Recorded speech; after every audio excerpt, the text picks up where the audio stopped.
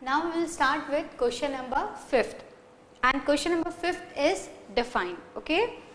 So we will start with question number 5th, that is define. And define, the first is refining. Okay. So the first is refining.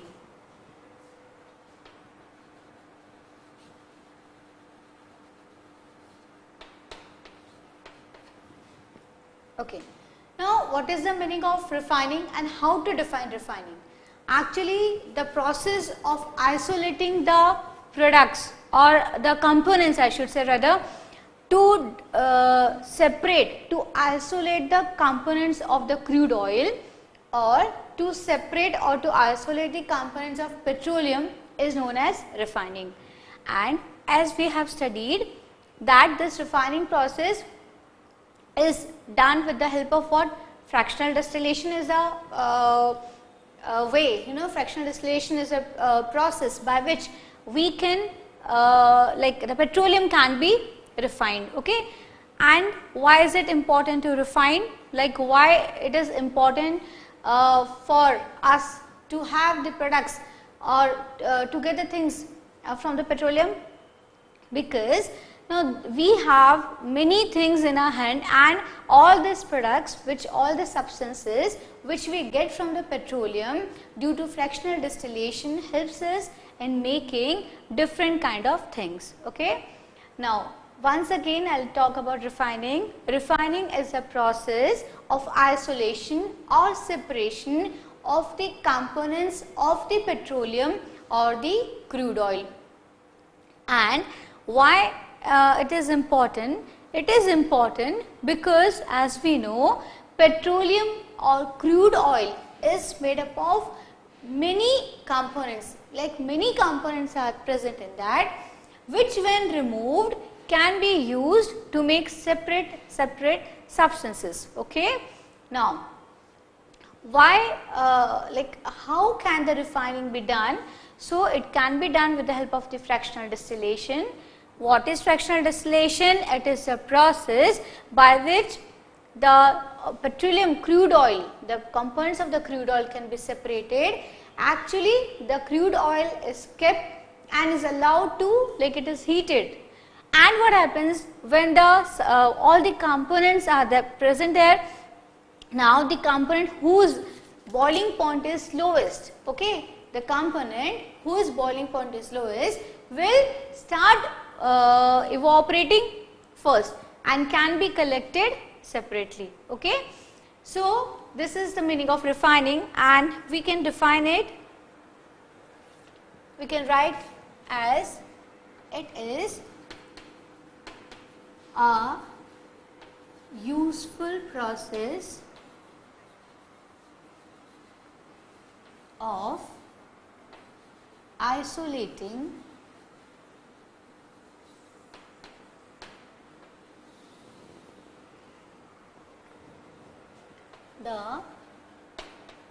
the components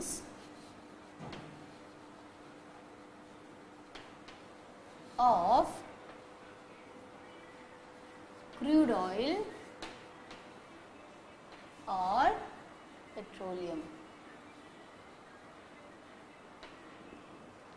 It is a useful process of isolating the components of crude oil or petroleum.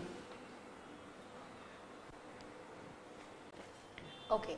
Now come to the second one. Second one is carbonization. Okay. What is second one? Second one is carbonization.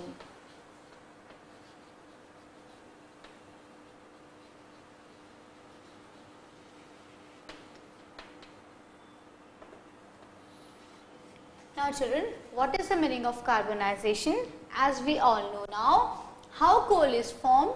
Coal is formed due to the, like what happened when the trees and the plants, they got buried deep under the layer of the soil, and above that what happened, the layers of the sand was formed and high pressure was there, high temperature was there, and in absence of oxygen the carbon thing the wood got slowly, it's a very slow process, okay, it's a very slow process. So in this what happened, carbonization is a very slow process in which the wood get converted into what, coal, okay. So how can we define carbonization? Carbonization is a, please mention this word, okay, because it is not a very fast process. Just imagine if carbonization can be done with a greater speed, okay. So carbonization takes place with a great speed. So it would have been, very easier or easy for us to prepare these things in the laboratory, okay. But it is not an easy, like very fast process. Rather, carbonization is a very slow process, and you all know, when I am using word over here, slow or very slow, it means it takes millions of years. Carbonization takes, it takes time of, like it can be millions of years. So how can we define carbonization? Carbonization can be defined as, it is a very slow process in which the wood get converted into coal, okay. So let's write the definition, okay. So let's write the definition of carbonization. It is a very slow process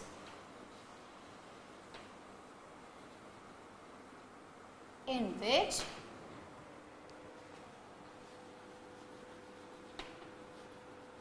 the wood gets converted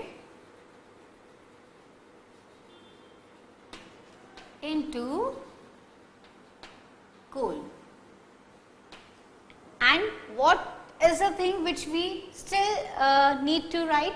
What are the things which is not written over here? So it is a very slow process in which the wood gets converted into coal, but under what conditions? Conditions are also important, yes. So we have to mention this, under high temperature,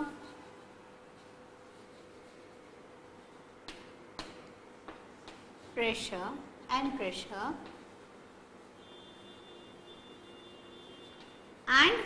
in absence, okay, in absence of air. So what is carbonization? Carbonization is a slow process, very slow process of conversion of wood into coal. And what are the conditions required for this? Like required for this, it doesn't mean I am telling like it can be made. Like what were the conditions when the carbonization took place? So the temperature was very high, the pressure was very high, and air was not present over there. And these conditions, the wood got converted into coal, okay. Now come to the next one. Next one is petrol, okay. So what is petrol? How can we define petrol? See, most, like I should say, every one of us means what? I am talking not only about the students, but I am talking everybody who is there on the surface of the earth, okay. They know the meaning of petrol, they know the use of petrol, but the thing is that, like what I mean to say is, there are many things which we know, which we understand, but it becomes difficult to define that. That is the reason why I have taken this word petrol. I know that everybody knows the meaning of petrol, everybody knows the use of the petrol, but then still how to define that, okay. So let's try to define petrol. Third number, petrol, okay. So how can we define petrol? So it can be defined as a fraction, okay. What it is a fraction of petroleum or the fraction of the crude oil which is highly inflammable, okay, and it is used as a fuel for the vehicles, okay. So how can we define petrol? Petrol is a, what is a petrol? Petrol is a fraction of the crude oil, okay. So let me write this. It can be defined as what? It can be defined as the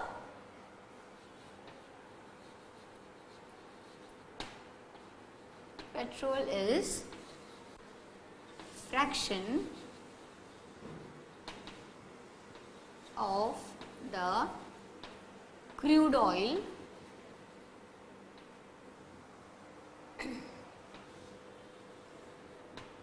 okay. Petrol is a fraction of the crude oil which is used to run vehicles, okay. Now you can add many more things in it, like it depends upon the marks how it has to be written. You can write it is highly inflammable, it is the first one, okay. If you talk about the fractional distillation, if you talk about the way, okay, in the sequence, what comes first, what comes out first, okay. So petrol is the first one. If you leave the gases, okay, gases comes out first, then the petrol is the second one which comes out first, okay, because it is highly inflammable and it's boiling, like it's temperature, like it's get boil, okay. I should not even use the word boil. So it get converted easily, and first of all, even I should say petrol gets converted and it gets separated and it is collected separately, okay. So this is a way how we can define petrol. Petrol is a, see this you can write easily, that this everybody knows that it is used to run vehicles, but this part is essential to write. Petrol is fraction of the crude oil, okay. It is a fraction of the crude oil and it is highly inflammable. It is its density is lesser, okay, than the other one. Like if we talk about diesel, again the density of the petrol is lesser than the diesel. So it depends upon the marks how you have to and how much you have to write. Now come to the third one, exhaustible, okay. Third one is, I'm so sorry, it's fourth one, okay. Third we have written here, fourth one, first is refining, second is carbonization, third is petrol, and fourth is what? Exhaustible.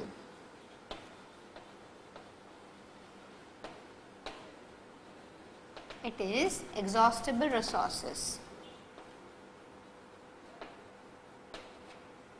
See, we have discussed this thing. We should understand the meaning of the word exhaust, okay. If we understand the meaning of the word exhaust properly, we can write all the definitions of exhaustible, inexhaustible, renewable, non-renewable, conventional and non-conventional, okay.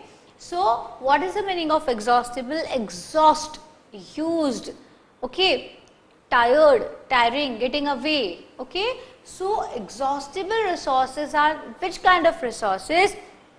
How can we define exhaustible resources?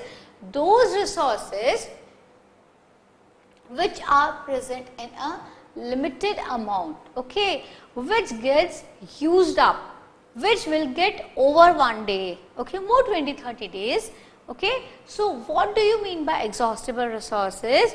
Exhaustible resources are those resources which are present in a limited stock, which cannot be renewed, and these are the conventional sources of energy. I told you conventional means what? Olden type, okay. So these are the olden style of the resources, okay. See, when I say olden style, it doesn't mean at all that we do not use this now. That means we know these resources from many years, okay. But when I talk about renewable resources, okay, or non-conventional resources, these are the resources which human beings started using later on. Okay, before 10, 20, 15 years ago, or I should say 20 years, because 20 years ago also I have seen solar cooker. Okay, yeah, 20 years ago we have seen solar cooker. So before few years, maybe like more 20 plus some odd. So we were not using these kind of resources. Now again, this is another point, that these resources are used like non-conventional. Okay, the wind energy, the sun energy were used by our like the generations, like the I should say the early man. Okay, and even after like few generations before also it was used, but not in the way as we are using now. Okay, so how can we define exhaustible resources? Exhaustible resources can be defined as those resources, okay, those resources which are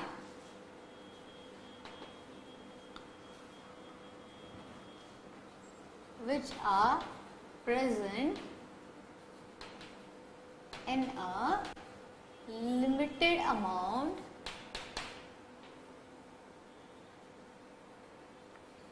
okay, those resources which are present in a limited amount and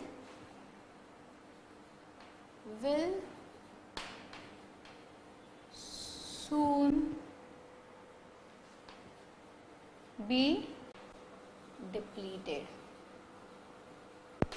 Okay, that means those resources which are present with us in a limited stock, and it will be finished, it will get over, it will be used up within 20 to 30 years. It is in a, it is a tentative, or I should say approx.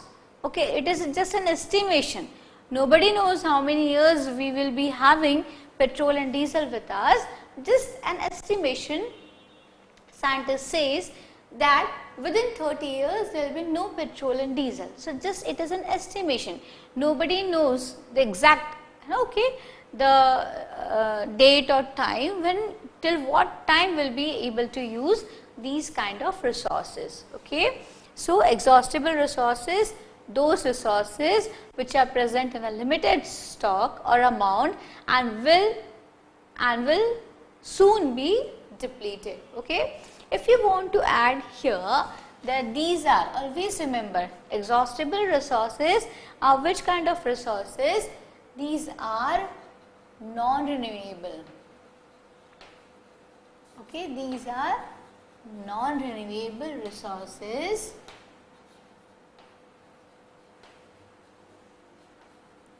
or even these resources can be known as non-conventional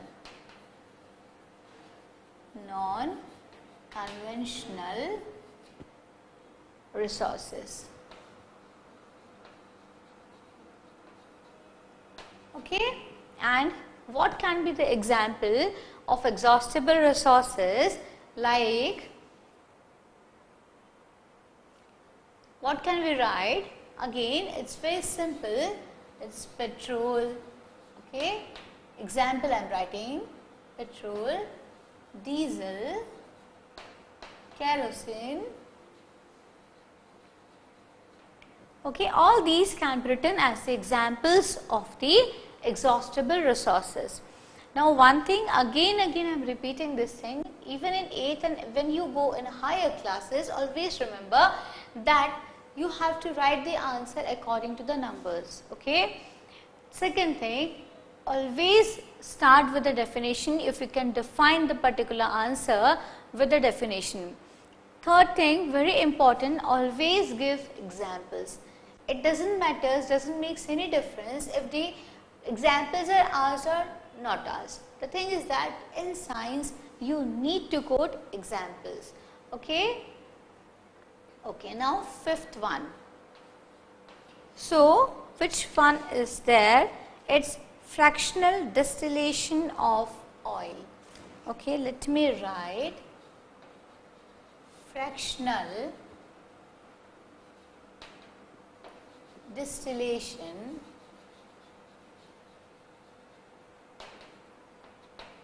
of oil. Now, what is the meaning of fractional distillation? That we all know. The meaning of fractional distillation we all know, but how to define it? It is the process where the components, where the components of crude oil are separated. Fractional distillation is a fractional distillation of oil. So fractional distillation is a process where the components of the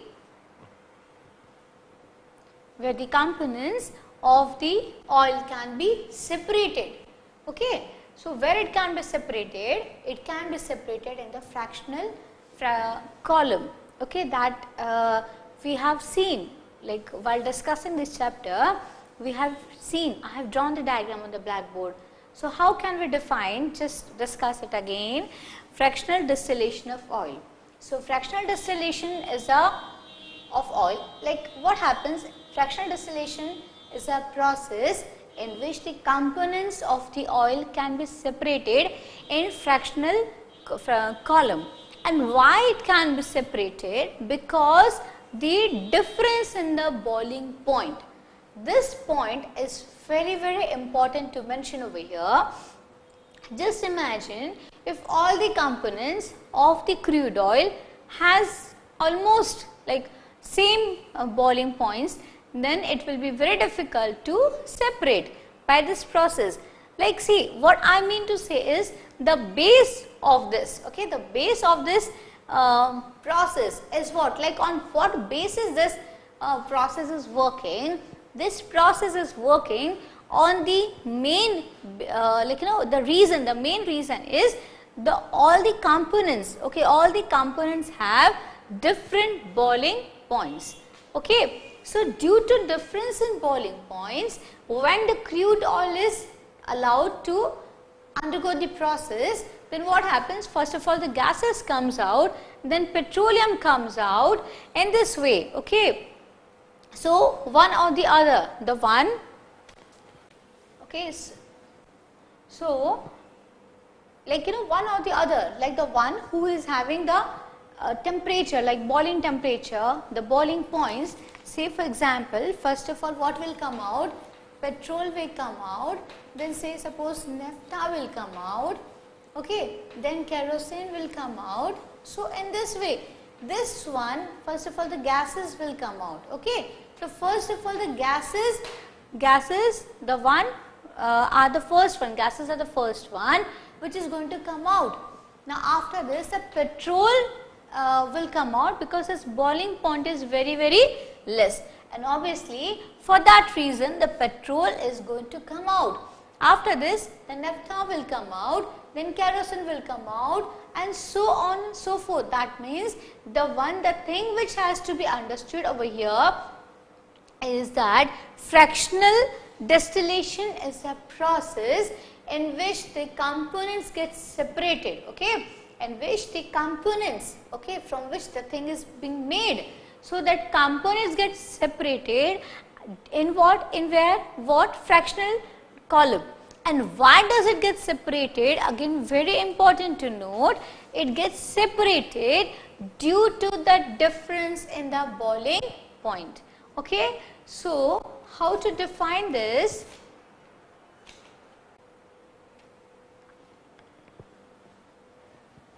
Let me rub this thing, and now I will just write the definition of fractional distillation of oil. So it is the process in which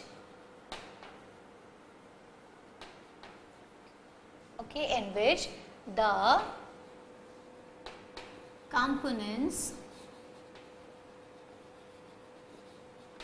components of what?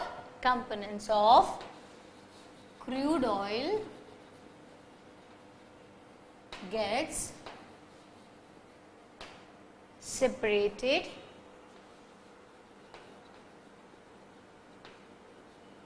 and where does it get separated?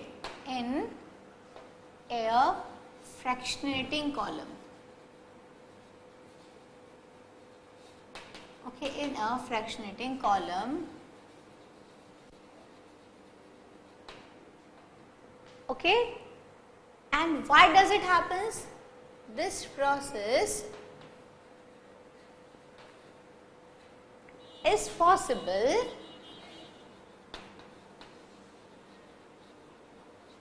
due to difference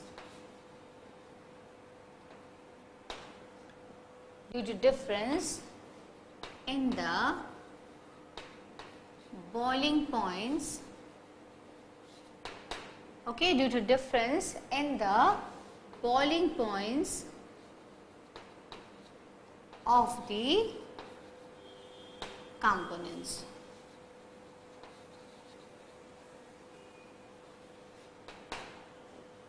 Just have a look at the definition. What we are talking about, we are discussing fractional distillation of oil. So, what it is a process in which the components of crude oil get separated in a fractionating column, okay, column, full stop. This process is possible due to difference in the boiling points of the components. Okay, why this process is possible? Due to the difference in the boiling points.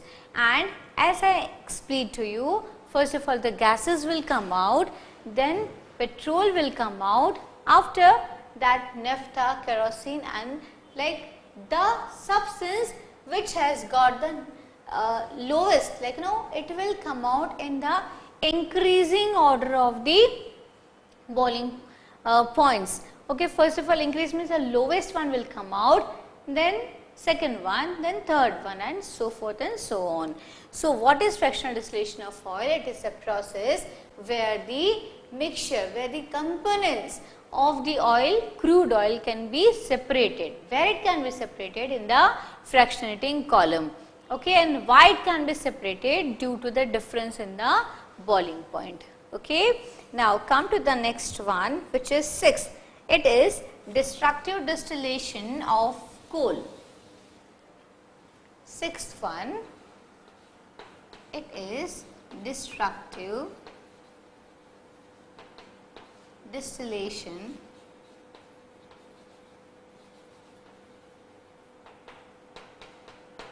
of coal. Now children, destructive distillation of the coal, like what it is a process in which the coal is heated, okay, in which the coal is heated to a very high temperature. Okay, please pay attention, where the coal is heated, it is not the fractional distillation sort of thing. Okay, what it's a different kind of process. What it is a process in which the coal is strongly heated. Okay, it is strongly heated. How it is strongly heated? In absence of air, and again the temperature and pressure is very high. So, how can we define destructive distillation of coal? Destructive distillation of coal is a process where the coal is allowed to be heated at a very high temperature, okay, under very high pressure and very high temperature in absence of oxygen, and in this way what happens, the coal gets converted, like coal, like three substances are formed. Coke is formed, okay, coal tar is formed, and coal gas is formed. Okay, so let's write the definition of destructive distillation of coal. Okay, so just now I have said, I have discussed destructive distillation of coal, how it can be defined. It is the process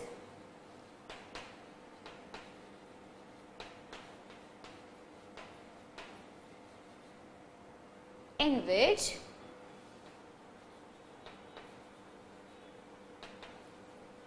coal is allowed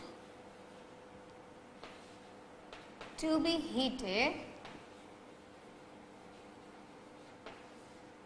strongly at a very high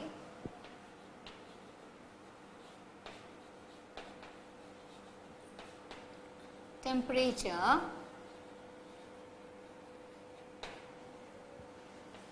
and pressure. Okay, and other thing, what is important, third thing, in absence of air.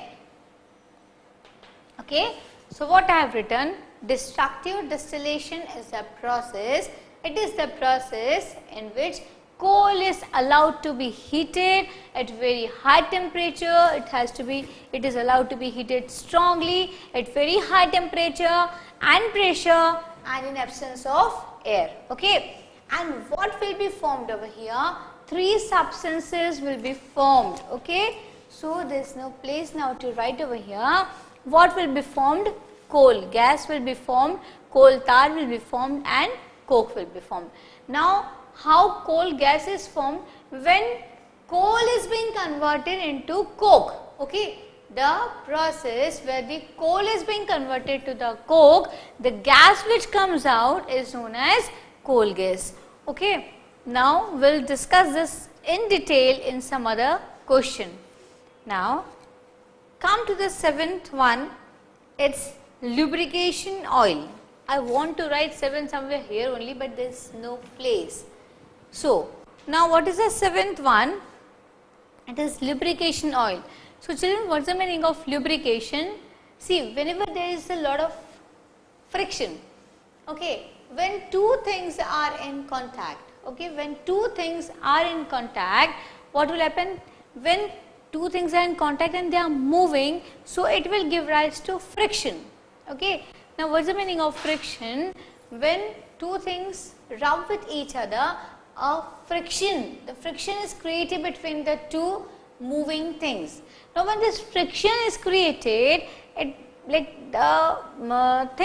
it becomes very difficult, the motion becomes very hard, it's become difficult for the things to move. Okay, so to decrease this friction, to minimize this friction, to bring the motion at ease. Okay, are you getting it clear? Now take the example of your own vehicle.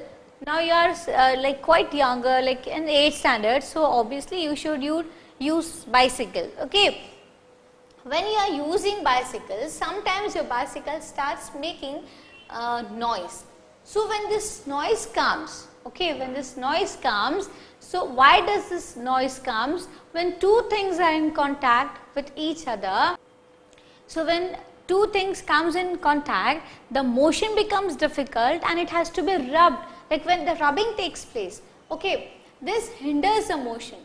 To make the motion easier, to allow the things to move in with an ease, to allow the things to move properly, it has to be what? It has to be oiled properly, and this is only what? Lubrication. So just let's see about the definition of lubrication of oil. Okay, so it will be number 7th.